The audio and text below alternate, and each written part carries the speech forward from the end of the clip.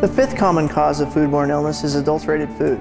Americans rarely think about this risk factor since we live in a country where we have strict regulations.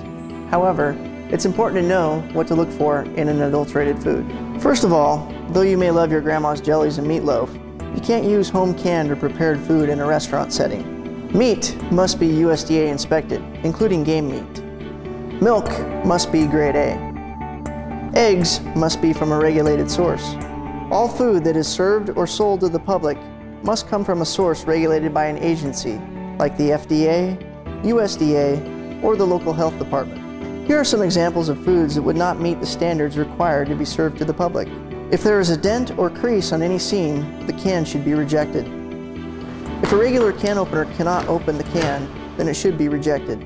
If the can cannot stand upright, or if it's bulging, then the can should be rejected. Finally, if there's any cut on the end seam, reject the can as well. At receiving, the person in charge should look at the labels for proper hot and cold holding temperatures and expiration dates, but also keep an eye out for spoilage and insect or rodent infestation. It's so important for the person in charge to be available when deliveries come through the door to ensure the food order is safe and of exceptional quality. You are the customer and you should get what you ordered. Good retail practices are things that are not necessarily going to prevent an illness outbreak, but they are rules that should still be followed on a daily basis. Storage areas should be clean and dry, and all food must be stored at least 6 inches off the floor and away from the walls. Follow the first in, first out principle. Use foods with the most recent expiration date last. Date mark potentially hazardous foods properly. These are foods that are prepared on-site or have been opened. These foods must contain the date it was prepared or opened and/or the day it will be discarded. Potentially hazardous foods cannot be stored more than 7 days. Disease vectors are those insects, rodents, and other animals that transmit disease-causing organisms to the skin, food, or other objects. It's very important to control these pests before they become a problem.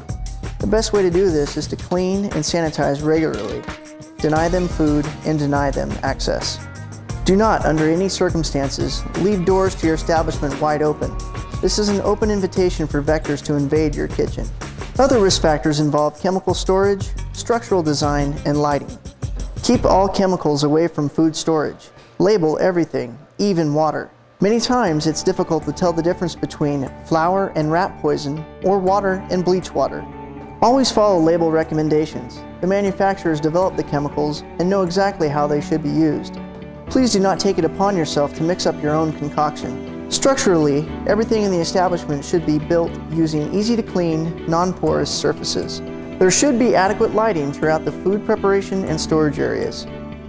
Okay, it's time to review the things we've learned.